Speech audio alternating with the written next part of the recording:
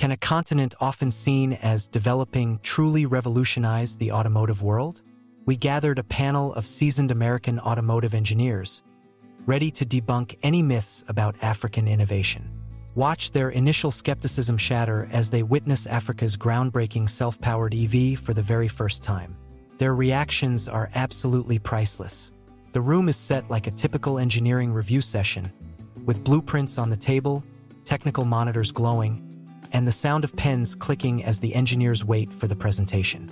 At first glance, the panel consists of veterans from Detroit, Silicon Valley, and even former Tesla and Ford specialists, each with decades of experience in electric vehicle design. Their expressions carry both confidence and mild curiosity, but it's clear they expect nothing groundbreaking. One engineer leans back in his chair and smirks, saying, "So Africa built an EV? Let's see if it even turns on." The room chuckles softly, setting the tone of skepticism. The presenter doesn't start with flashy slides or corporate jargon. Instead, a single car rolls silently into the room.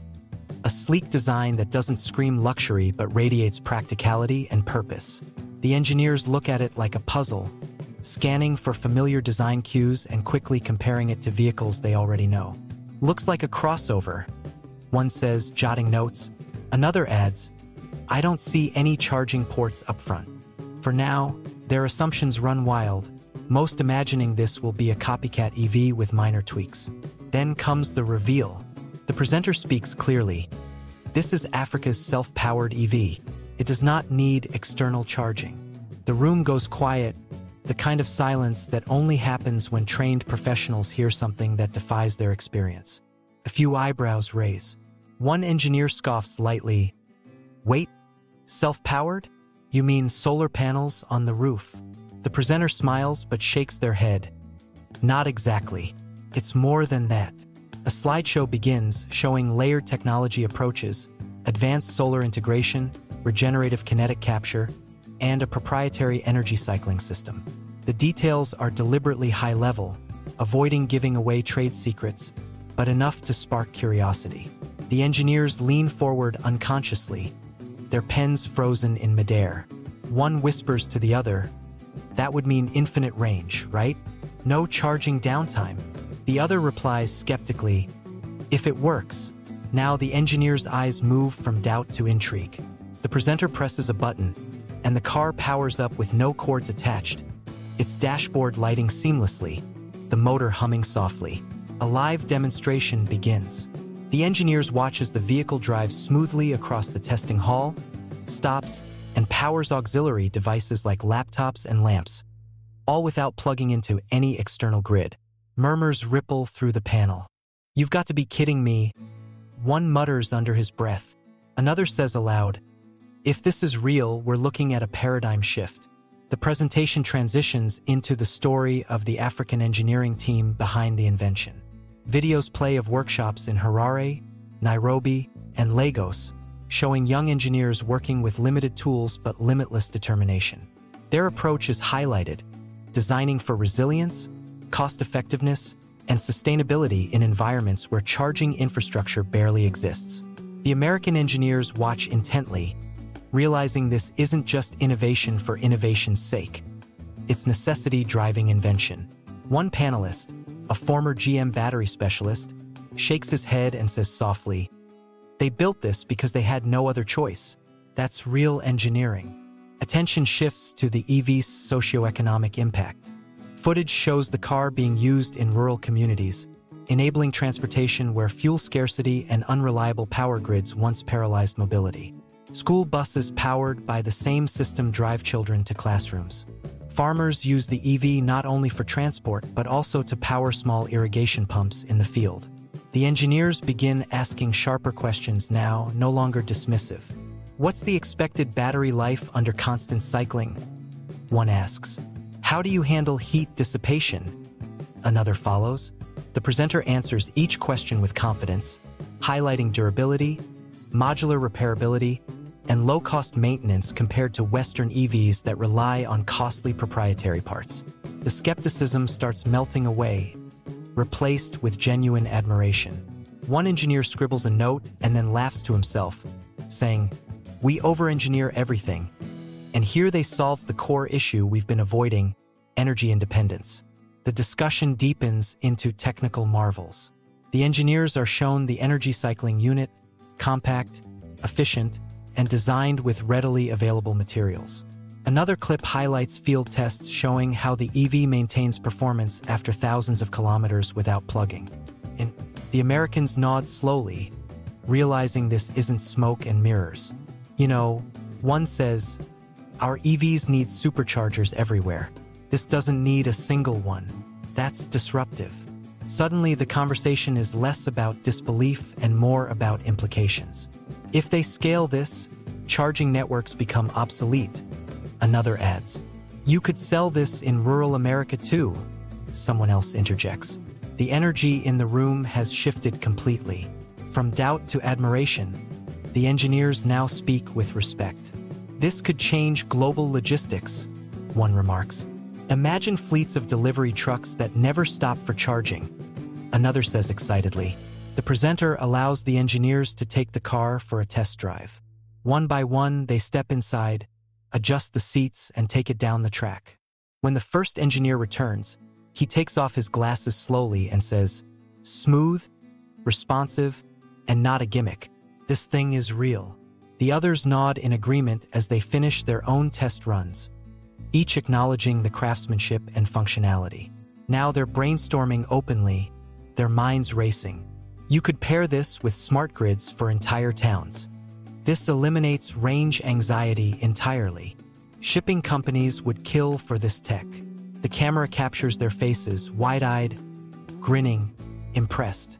It's clear their perspective has completely transformed. No longer are they questioning if Africa can innovate. They're asking how they can be part of the wave. One engineer even admits, "I feel embarrassed. I thought I'd walk in here and laugh this off. Instead, I want to invest."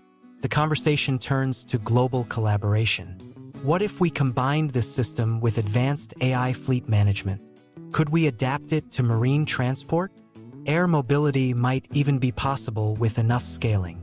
Each suggestion builds on the last, showing that the American engineers now see this not as an anomaly but as the future. The final moments are reflective. The engineers, once skeptical, now speak to the camera directly. One says, "Innovation isn't limited to Silicon Valley or Detroit. It can come from anywhere, and today it came from Africa."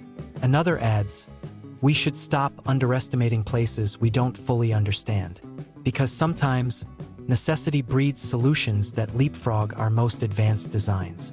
The presenter closes the session by thanking the panel and reminding viewers that technology knows no borders. The final message is powerful. Africa's self-powered EV isn't just a car. It's a wake-up call to the entire automotive world. The engineers stand, some shaking hands with the presenter, others still lost in thought about the implications of what they've just seen. The video ends with the African EV driving into the horizon, its lights glowing, symbolizing a new future of sustainable mobility. Viewers are left with one question echoing in their minds. If Africa can build this, what else is possible? As the engineers linger around the car, they begin opening the hood, peeking beneath the chassis, and carefully inspecting the modular systems designed by the African team. They notice that instead of overly complex wiring harnesses, the system is neatly organized with replaceable modules that can be swapped out in minutes. One engineer points out, "This is brilliant. They designed it so a mechanic with basic tools can service it. No dealership dependency." Another adds, "That's the opposite of what we do in America. We build cars that force you to come back to us for everything." The realization stings but also sparks admiration. The presenter explains how African engineers prioritized accessibility because many of their customers live hours away from any service centers. Durability and independence were the foundation of the design philosophy. The panel listens, nodding, realizing that the African approach solved problems they had long ignored. An engineer from Detroit leans back and admits, "We were busy making luxury EVs for cities. They were making survival vehicles for the world. And survival wins every time." The conversation turns toward cost. The presenter reveals that the self-powered EV is not only efficient but also drastically cheaper than most Western EVs. Gasps ripple across the room. You mean to tell me this undercuts the price of a Model 3 while eliminating charging costs? One engineer blurts out. The presenter simply smiles. Yes, because it was never designed to be exclusive. It was designed to be universal. The engineers exchange looks, some shaking their heads in disbelief, others grinning at the audacity of such an achievement. One engineer scribbles furiously in his notebook, whispering, "This could flip the global market upside down." Another says loudly, "We've spent billions building charging infrastructure. This car makes it irrelevant overnight." The weight of that statement hangs in the air. The panel's energy shifts again, this time toward responsibility. They begin to ask, how can we support this? How do we make sure it doesn't get buried by corporate interests? The presenter acknowledges the concern, explaining that too often breakthrough innovations are stifled by larger industries. But this time, the story is different, because the demand across Africa is already skyrocketing, creating unstoppable momentum. The engineers nod solemnly, recognizing that this technology has already leaped beyond theory. They start envisioning scenarios: rural delivery fleets in America, humanitarian aid missions, emergency response vehicles, all powered without external grids. One engineer, visibly moved, says, "This is bigger than cars. This is energy freedom." Another adds, "This is the kind of leap that makes history textbooks." The presenter concludes the session, thanking the engineers for their honesty and their open minds. The camera captures each of them one last time, faces transformed from smug skepticism to glowing admiration. Their final reflections echo a universal truth: genius knows no borders. One of them addresses the audience directly, saying, "If you take anything from today, let it be this: never underestimate the power of innovation from unexpected places."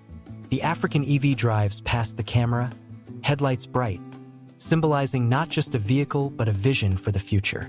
The screen fades to black with the words, "The future of transportation has no boundaries."